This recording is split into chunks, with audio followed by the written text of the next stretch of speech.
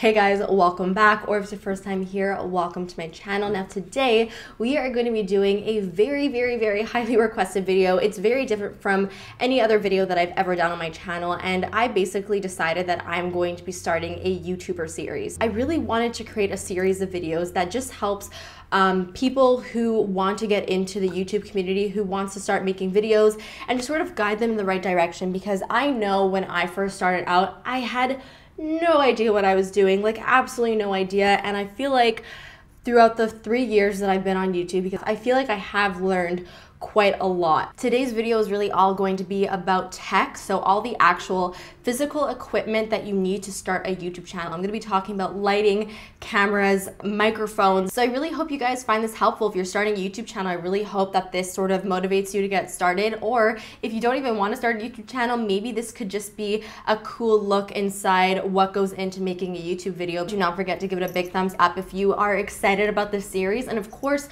leave me all of your thoughts in the comments. Let me know what you would like to see in future episodes. And of course, subscribe if you would like to be notified every time I upload a new video, which is every Monday and Thursday at 8:30 a.m. Eastern Standard Time. We got a lot of stuff to talk about, a lot of stuff to cover, so let's get right into it. So the first topic that we're going to cover today is lighting, because I do think that lighting is probably the most important thing when it comes to shooting a video. So first, let's go through my actual setup, and then we will talk a little bit about the difference between natural lighting and studio lighting, and I'll talk about some alternatives as well. So I have two lights that I use that sit behind a reflector. One is a Diva Kino Flow and the other is a Lumahawk LED. Now in an ideal world, I would have two of the same lights. I would either have two Lumahawks or two Kino Flows, but honestly it works just fine like this. Basically the whole idea is to get as much light as possible behind this reflector. You really do want a lot of light. This LED that I have is so extremely strong, and I have it at 100% because I actually put a reflector directly in front of these lights, and that diffuses the light, and by diffusing the light, it also cuts down the intensity of it. So you sort of want to compensate with a really strong light. So that's why I do have two and not just one. Now, like I said, the reason why I have a reflector in front of these lights is to completely diffuse it. You do not want these lights to be on you, especially on full blast, because it's going to be very harsh, and that harshness is going to create a lot of weird, hard shadows, which is definitely not what you want, especially for beauty videos. You really want the light to be nice and soft and diffuse, and a reflector will do just that. You will also notice that the lights are not pointed directly at my face. They are sitting a little bit higher than me and pointed down slightly. And then of course the reflector is also tilted as well. I'm actually going to show you guys what it looks like without the reflector so that you could see the difference. Okay, so this is what it looks like without the reflector. As you can see, the light is extremely harsh. It's extremely bright. I can't even open up my eyes, and you can see the huge difference that the reflector actually makes. So those are all of the lights that I use, except for the one that is sitting right above me, which I will touch on in a second.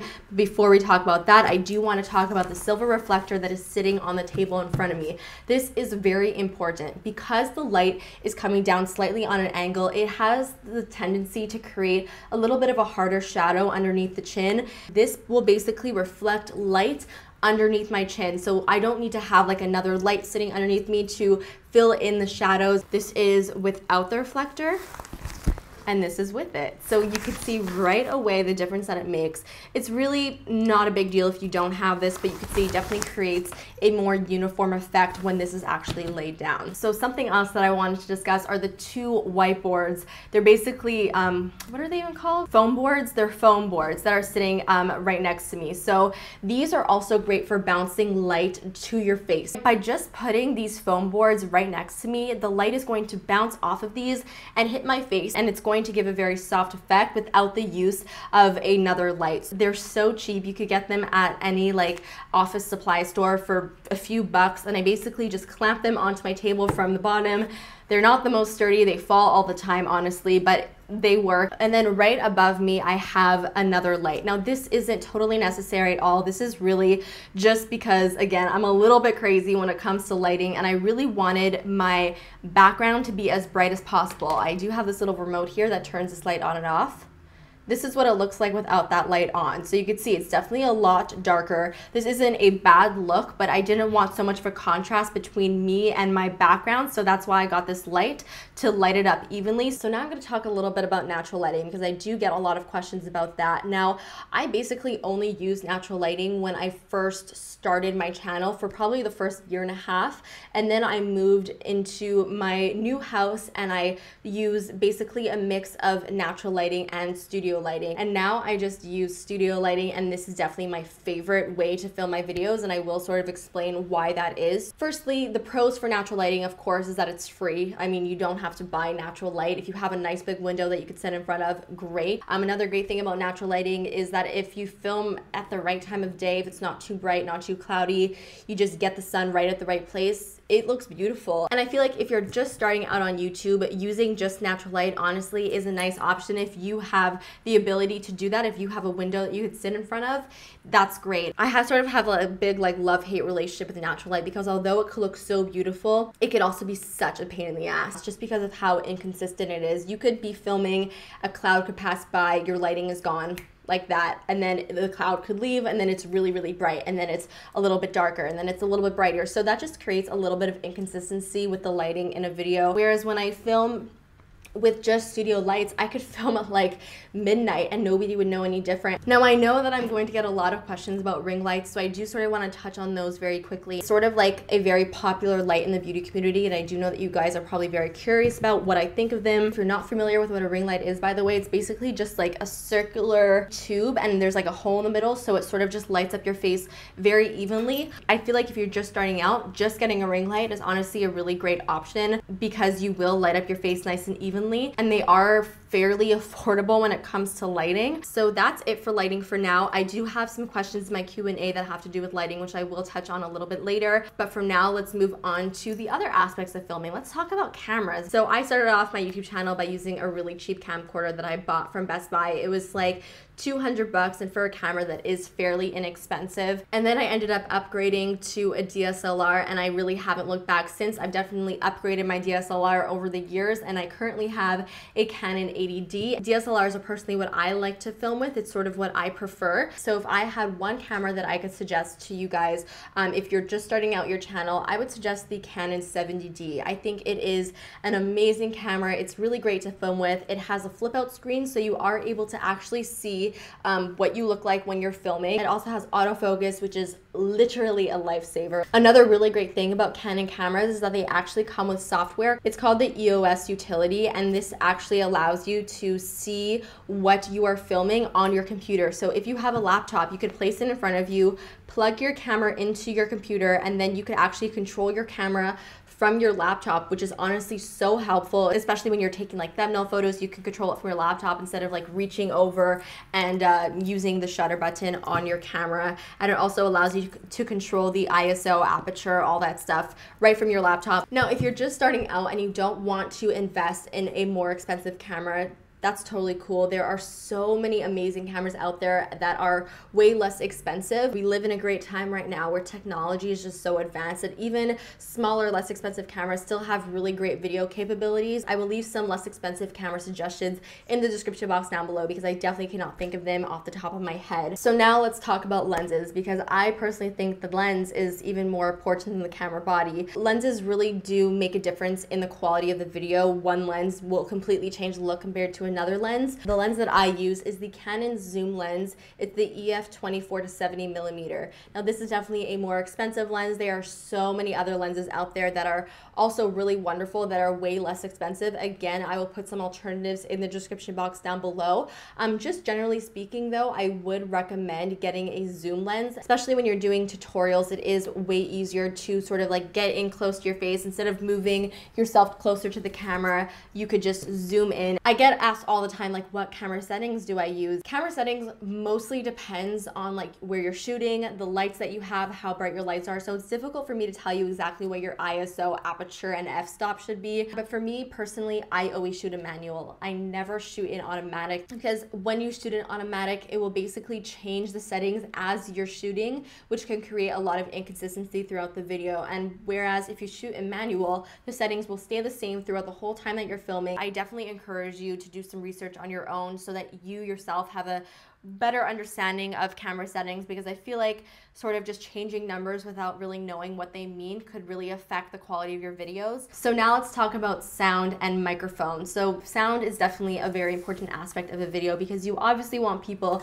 to be able to hear you. Now, if you are on a budget and you do not want to buy an external microphone, that is totally okay. Most cameras do actually have microphones built into them. However, I would recommend not going too far from your camera, otherwise it will create a little bit too much of an echo. And you also want to make sure that if you are filming with the mic that's coming from your camera, that you do not use autofocus, because you will actually hear the camera focusing, which could be a little bit distracting. Now, the mic that I use is actually a lapel mic, so you may be able to see it right over here. It is attached right to my shirt, and this is a Audio-Technica lapel mic. This is definitely, again, more of an expensive microphone, but there are some really awesome, very affordable microphones like the on-camera Rode mics. Again, links will be in the description box. Those work fabulously. Now, of course, once you film your video, then it's time to edit it, and editing software is another important equipment that you definitely need in your life if you are a YouTuber. Now, I personally use Finalcut Pro. I do really love Finalcut because it just allows me a lot of flexibility when it comes to editing. If you are just starting out, then a free program like Windows Movie Maker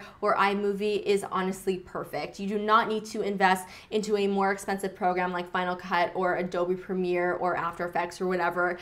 You really could use whatever comes with your computer and that will work fine. So now I'm going to go on to the Twitter questions that you guys sent me. So Angie asked camera lenses for different types of photos, i.e. product shots, close-up makeups, and selfies. I personally do not think you need more than one lens. I use the same lens for the pictures that I take on Instagram, and I use the same lens for the videos that I film. So I think that if you get one really awesome lens, you do not need to get anything else. Danielle asked, what do you consider more important, camera or lighting, and where should one splurge if they can only splurge in one area? Honestly, I really feel like lighting is more important. I think you can have a mid-range camera. You don't need to have the best camera in the world, but if your lighting is on point, then it will just make the overall quality of the video look great. Whereas you could have the most amazing camera in the world, but if your lighting is not quite right, the video quality just won't be as good as it should be. So Ellie asked, what did you do before having such a high quality space, supplies? How did you make it work? I just made it work. Like I said, I literally had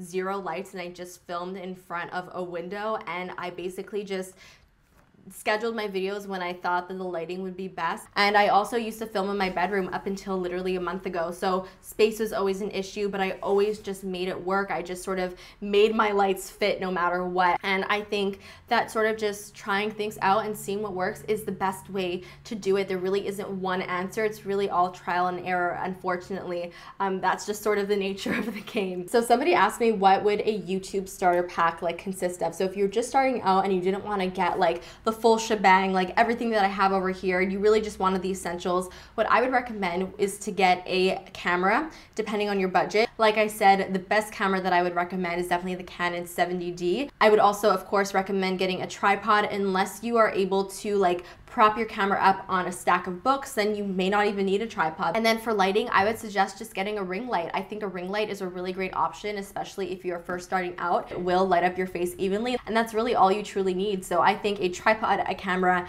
and a ring light is the perfect YouTube starter kit. So that is basically it. I feel like I've spoken a lot throughout this video, and I really hope that it was helpful for you guys. I also hope that I covered the majority of what needed to be covered. Of course, there will be other episodes in the series which will be going more in depth for different things. So I really hope that you guys found this video helpful. Of course, leave any questions that you have in the comments down below, and I will try and answer as many as I possibly can. And definitely leave me suggestions for the next video for the series. Give this video a big thumbs up if this helped you out and you enjoyed it, and of course subscribe if you're not subscribed already, and I will see you guys next time. Bye.